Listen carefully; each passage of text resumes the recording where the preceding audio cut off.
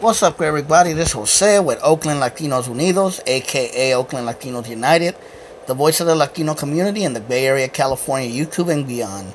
Well, I'm on here with a new video for you to enjoy, and the video I want to talk about today is something I've been seeing on YouTube, on Facebook, on Instagram, just on the internet in general. I've seen arguments about, like, the way Chicanos or raza or Latinos or Mexicanos should act or talk or should dress. And some of those arguments are ignorant as hell. And I wanted to bring it up because I've seen it many times. And I usually see it from people who are really just Chicano nationalists or gangbangers, or a lot of times folks from SoCal especially. But what I want to talk about is, like, when I've been on forums and, like, say, Chicanos from Chicago or Oakland or Sacramento, Northern California, or somewhere that's not Los Angeles or somewhere in the Southwest, usually people tend to say, oh, you fucking Chicanos or Latinos from up north are a bunch of mayateros and you guys want to be black and you guys are ashamed of your culture. And I've heard the same thing said about Chicanos who are, like, from Chicago or Atlanta, Georgia, and even some parts of Texas. Because, you know, if you come, like, to, say, Northern California, you're going to see the Chicanos out here, yeah, we talk a little differently. You know what I mean? We have our own slang, and we talk a little differently. We don't talk necessarily in Calo. And, you know, we grew up in a different environment than growing up, say, in East LA or you know, Boyle Heights or somewhere in Southern California. I didn't grow up in East LA. I didn't grow up in Boyle Heights. I didn't grow up in South Central LA. I didn't grow up in Echo Park. I didn't grow up in San Fernando Valley. I didn't grow up in Long Beach, and I didn't grow up in San Bernardino or San Diego or any of those places. I've been to some of those places, but I didn't grow up there. So my reality and my upbringing was totally different. You know what I mean? And, you know, my way of talking was a little different than maybe someone from LA. I didn't talk like, hey, Holmes, I'm from LA, dog. It's puro East Los, eh? You know, I didn't grow up talking like that because that wasn't my reality. You see what I'm saying? But just because I didn't grow up talking like that doesn't mean that I'm any less Chicano or any less raza or any less Mexicano or any less Latino than someone who did grow up talking like that. And to believe that, you have to be an ignorant motherfucker. I mean, that's the reality. You have to be a fucking ignorante. Because, you know, we all grew up in different places. Yes, we're all Chicanos, we're all raza, for sure, you know what I mean? We're gonna, you know, we're always gonna know what we are. We're always gonna be proud of what we are, you know. And just because we don't talk necessarily in Galo or dress like cholos or something like that doesn't mean that we're any less Chicano. You know, I hate to break it to a lot of you guys out there, especially you guys who are on this cholo trip. You know what I mean? The Chicano movement really had nothing to do with cholos or lowriders or any of that. The Chicano movement was a movement of raza in schools, students, you know what I mean, and people who were tired of imperialism and oppression, who raised up to fight against the system, to change things for Chicanos. And yes, the lowrider and cholo culture got adopted into the Chicano movement because it is part of our world, part of our people, you know. But that doesn't necessarily mean that the word Chicanos necessarily means that you're a cholo, or that you're a gangbanger, or you wear khakis, or you know, you're more Chicano if you talk Galo. No, that is a falsity, and you know, that's false. Anyone who believes that is ignorant. You know what I mean? Because Chicano, no matter where you grow up, you know, you're gonna act and dress and look like your reality around you, and that's just how it is. You know, yes, when I was younger, out here in the Bay Area, Northern California, and Oakland, and San Jose, and San Francisco, and Richmond, Hayward, Sacramento, yes, there were Chicanos who used to dress cholo. There were Chicanos who used to like oldies and used to drive lowriders. There were some Chicanos that talked Galo, but the Bay Area always had its own slang. You know what I mean? So yes, a lot of Chicanos in the Bay did use black slang, and that's because we grew up in cities that were predominantly black. Like I've said in a video before, you could find it; it's on there.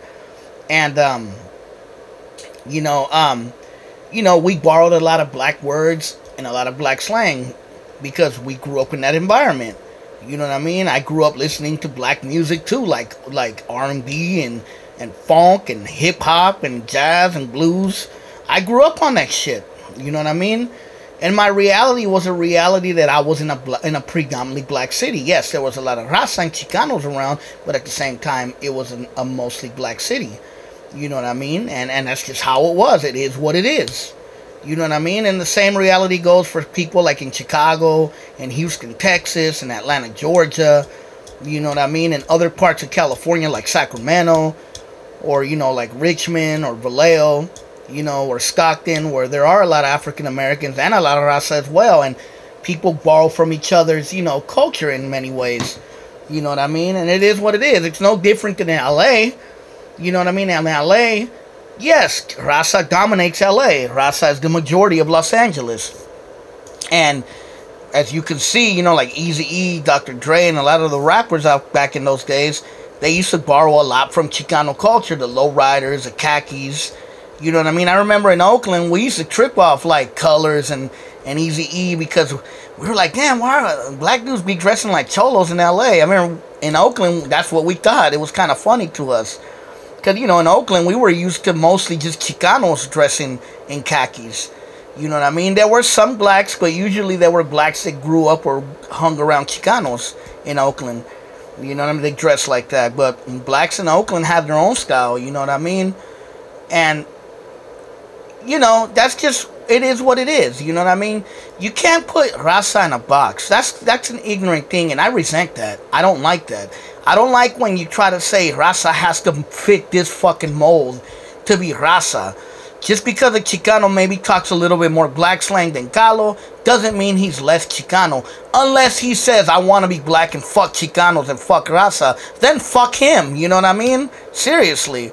But if he grew up basically in an environment that was a little bit more hood than barrio, but yet he recognizes he's a Chicano and he recognizes his raza and recognizes who he is, then more power to him. What's the fucking problem?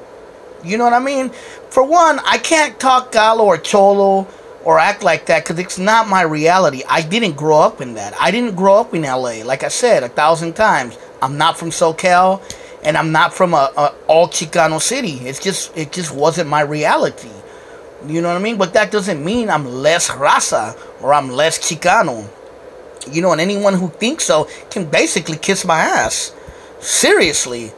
You know what I mean? I talk more about Chicano issues on YouTube than probably a lot of you fools out there. You know what I mean? And esa es la realidad, aunque no les guste. A veces les tengo que decir la verdad. And most of you so-called Chicanos that claim you're so cholo and so tough probably don't even speak Spanish and can't even communicate with other raza. So don't come at me with the bullshit. Keep it for yourself. You know what I mean? Because I don't have time for it. I have time to empower our people. I have time to let our people know what's the reality. So stop putting our people in a box and trying to make them fit this mold. You know what I mean? Plus like cholo stuff, that shit is old school. I grew up around that shit. You know what I mean? So you can't tell me nothing about it, especially if you're a youngster. You know what I mean? I grew up during that era when the cholos and when khakis and derby jackets, Nike Cortez and, you know what I mean, Ben Davis and all that shit. You can't school me. You feel me? Because I grew up around that shit. That shit was big in Oakland when I was a teenager and when I was, a kid. You know what I mean? So you cannot tell me a goddamn fucking thing. You know what I mean? I've had people tell me that in the past. This is why I probably making this video. I've had people tell me like, oh, Jose, you sound like you're black. What, do you want to be black? You're not fucking raza. And it's like, fuck you. You know what I mean? Who the fuck are you to tell me what I am or what I ain't? You know what I mean? So you have to realize not all Chicanos grew up in the same reality you grew up in if you grew up, say, in LA. You know what I mean? Or in SoCal. Some Chicanos grew up in a different environment, and it is what it is. You know what I mean? You know, it's no different than like Chicanos who are from Salinas or from, you know, Monterey or you know, Hollister or down, you know, down towards the Central Coast. They have their own style, I'm sure. And they have their own thing, and I don't knock them for it. I'm not going to say they're less Chicano or more Chicano for it. You know what I mean? In the Bay Area, we have our own thing. You know what I mean? Because we're from the Bay, and the Bay is a unique place, and it's different. You know, we're not like anywhere else. And just because we're Chicanos from the Bay doesn't mean we're less Chicano or we're less raza. You know what I mean? That's fucking stupid. You know? The thing is, the reality is, regardless if you talk like Calo or if you talk ghetto or hood, we all go through the same struggle. We get harassed by police. We were hated by racist white supremacists. You know what I mean? We live in fucked up hoods or barrios. We have fucked up schools in our environment. Fucked up programs. You know what I mean? Hopelessness sometimes that drives us to drugs or gangs or whatever. You know what I mean? And it doesn't really fucking matter if it's in East Oakland or East LA or Cicero in Chicago or La Villita or in Atlanta, Georgia in DeKalb County.